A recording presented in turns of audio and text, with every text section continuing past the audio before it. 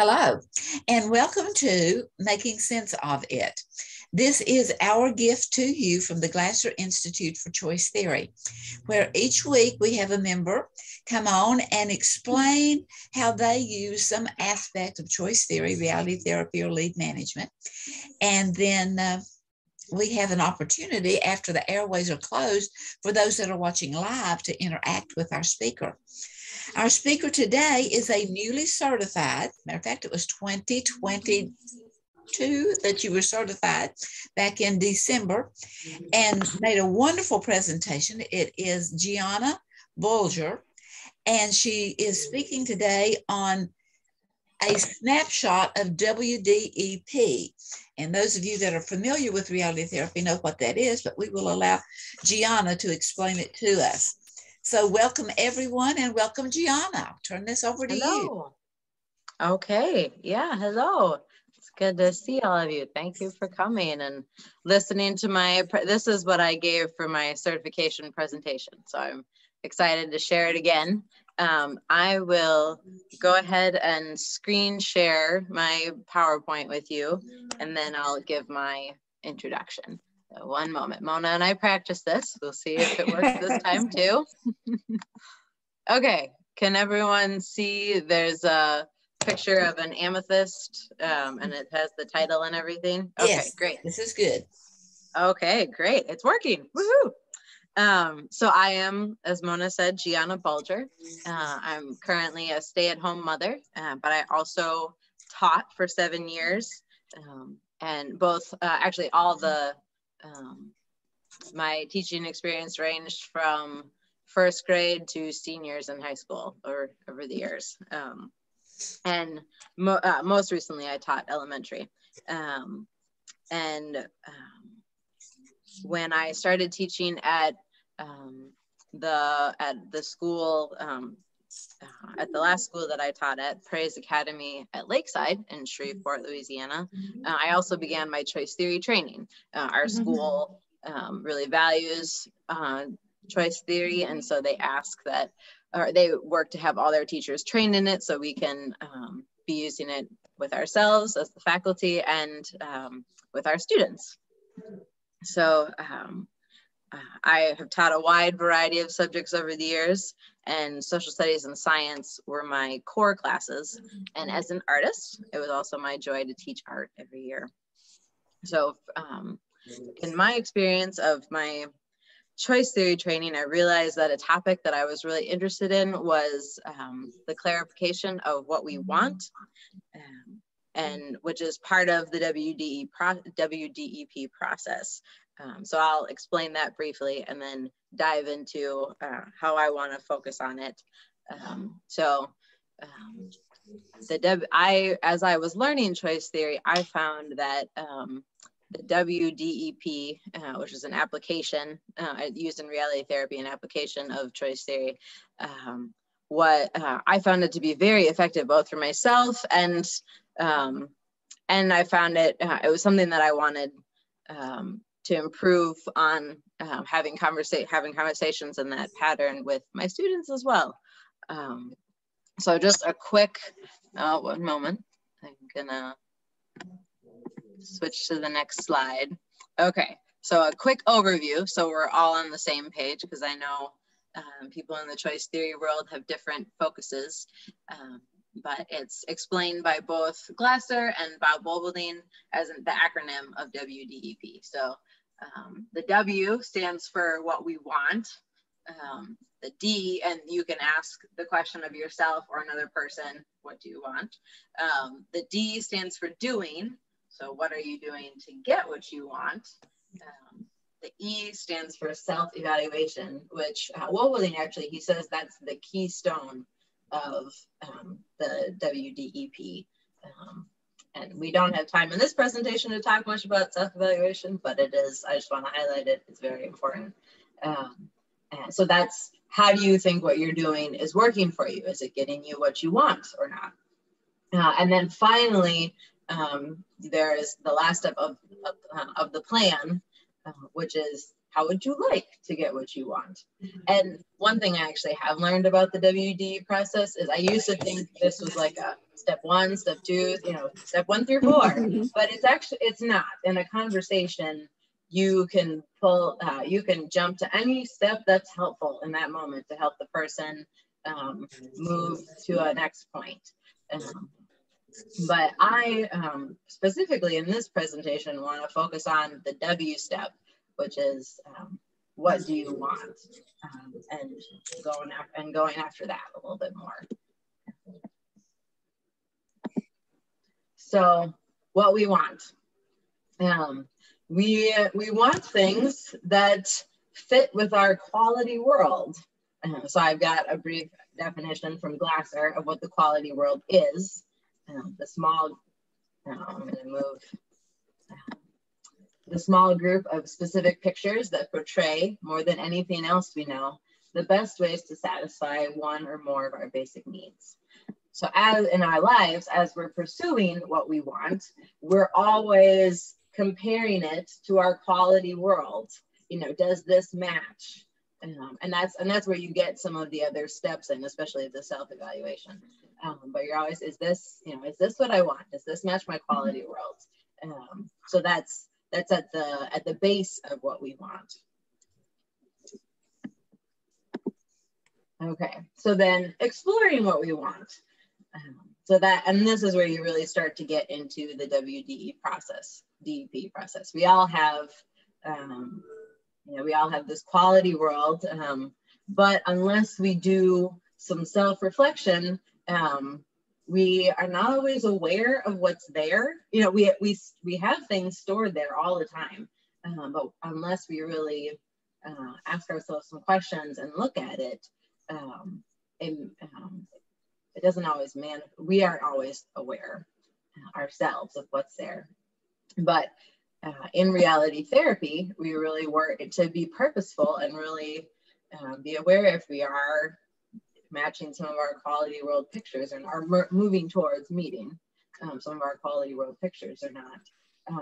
You use skillful questioning, and this is where you're trying to start clarifying your want. You're using skillful questioning to help the client formulate, clarify, delineate, and prioritize the elements or desires contained in your quality world. It includes, but is not limited to, relationships, treasured possessions, and core beliefs. So when you're going through this process, you are working usually with the help of another, to really start delving into your quality world and clarifying what is it in this moment that I want.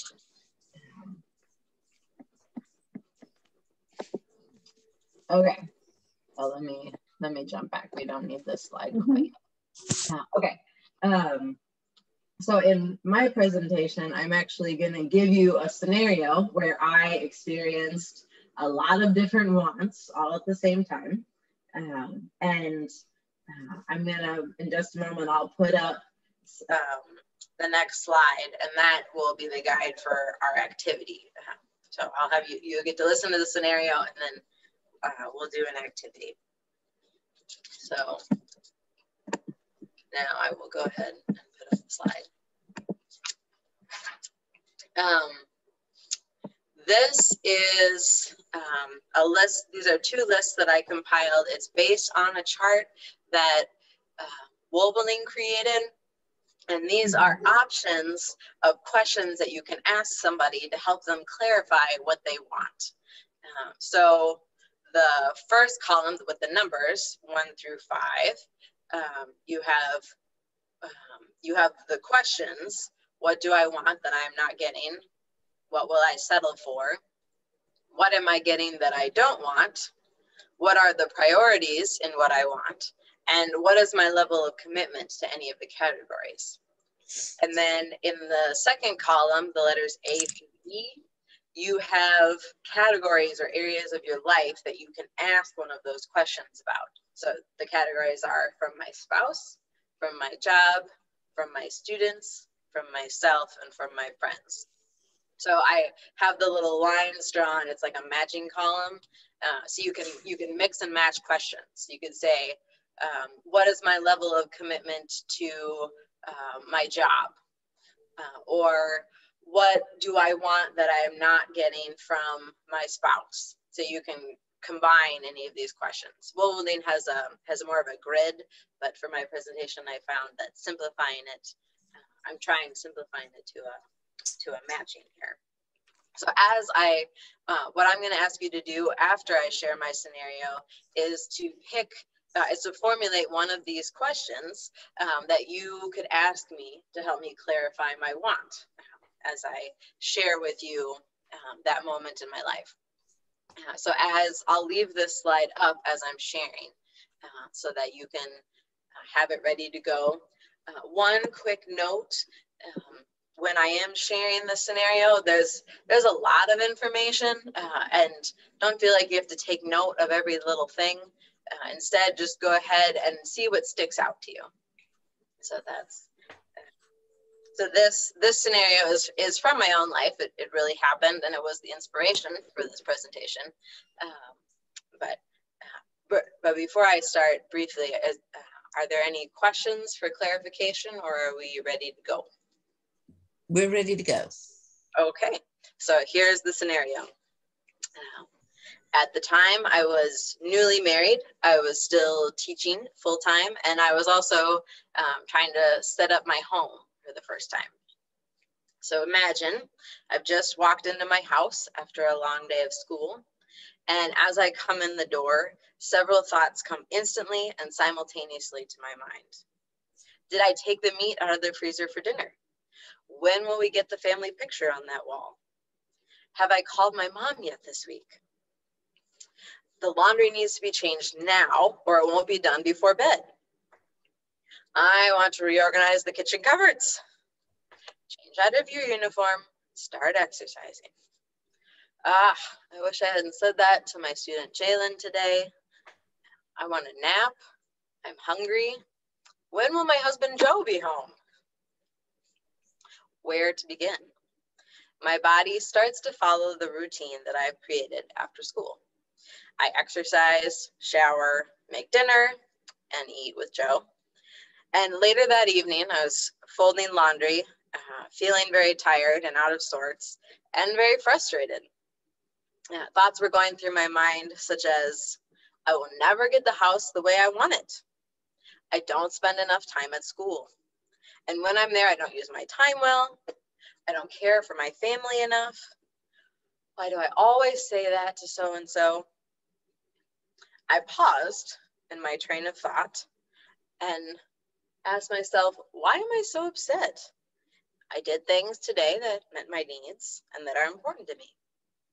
I did the schoolwork that I planned for that day. I exercised. I have clean clothes. I made dinner, which I enjoy doing.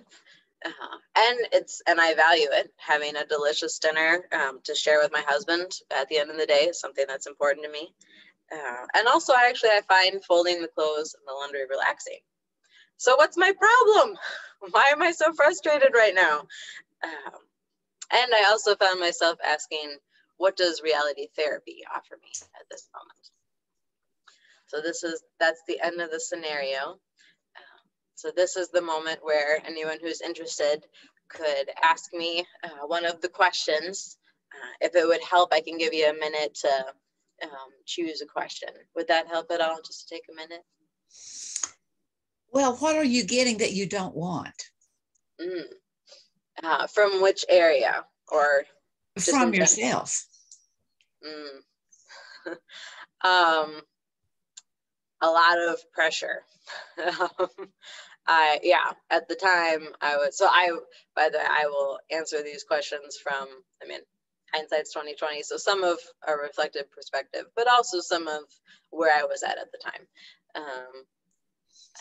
At the time I had some expectations, some quality world pictures that I was trying to meet, and I didn't, and putting a lot of pressure on myself to meet, but in reality, I couldn't meet them all at the same time.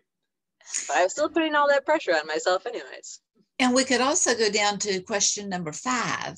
What is your level of commitment to any of the categories? In that you were naming so many things, and if you weighed every one of them at 50, wow, that's a heavy load. Mm-hmm. Yep.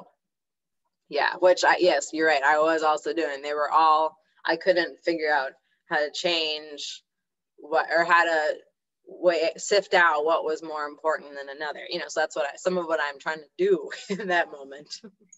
Which goes back to your definition of what the WDEP is that you're formulating, clarifying, and prioritizing. Mm-hmm. Yep. To continually prioritize and how much weight have I put to this that could be diminished. Yes. Yeah. Yeah. Because I mean, it is really true. Most of what we want a lot of things at the same time. They're often very complex and they're often very conflicting. And so we do have to go through this struggle of what am I willing to sacrifice? What am I willing to do more of or less of? What's important to me at this time? Am I willing to let those other things go and become important for another time? This constant weighing and evaluating. That's where the self-evaluation comes in. But it's complicated. Okay, so you want to continue? Sure, yeah. Yeah. Does anyone else have any other questions they want to ask me of these two columns? This is good. So let's go ahead and go to your next slide. Okay, well, this is the conclusion of my presentation then. It was just this activity of asking questions based on the scenario. And as I said briefly in conversation, well, first of all, thank you for helping me clarify some of what I wanted at that time. And as I said briefly in our conversation, it really is the case that we are very complex people and our quality worlds are complex. How we live them out is complex. And at one point I had thought about simplifying this scenario and I realized it wouldn't reflect our reality very well. It may make it easier to do the activity, so I really decided to leave it as messy as that moment in my life really was, because most of us experience life that way. And we're all and at the time, we're just doing the best we can at the time. But I really have found this process of the WDEP helpful for me personally to really, in the midst of the complexity, be more purposeful about, am I doing what I want, and to do that. So thank you for your time. Well, thank you very much. And I really appreciate your clarification here of how you adapted. Yeah. That and giving honor to yourself as well as to Bob Wubbolding. Yes. So thank you very much. I appreciate your openness. Go ahead and stop the screen share. Okay. So we can just talk with you one-on-one. Mm-hmm. Yeah. And your openness and being so forthright and, coming out and letting us know how frustrated you were and so forth reminds me of once whenever my daughter was in a similar situation, was kind of, mm-hmm. And my husband said to her, he said, well, are you telling me you can't be in two places at one time? And she thought about that a minute and she says, well, if I could be in two places at one time, I would be in bed. I'd keep one of me in bed recharging the whole time. And so the way you have presented this is that maybe we can spend part of our mental energy recharging while we're doing something else physically. And looking at those priorities. Mm-hmm. So here for just a moment, is there, Sharon, do you have any comment that you'd like to make?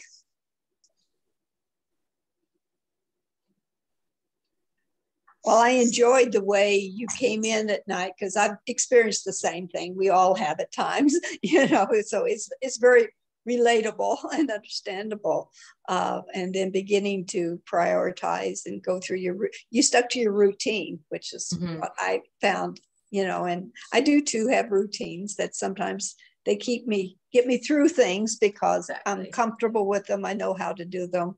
And I fall back on those sometimes as I try to figure out other things to do. So yeah, that was great. Well, we'll go ahead and close the airways off because this making sense of it is to be short and sweet so that those that are still learning more about reality therapy and choice theory and lead management can, come to the website and get some bites that will really help them solve a problem. But stay tuned, those of you that are here live, and we'll chat a little bit more with our speaker. So thank you for being here, and many blessings and good mental health.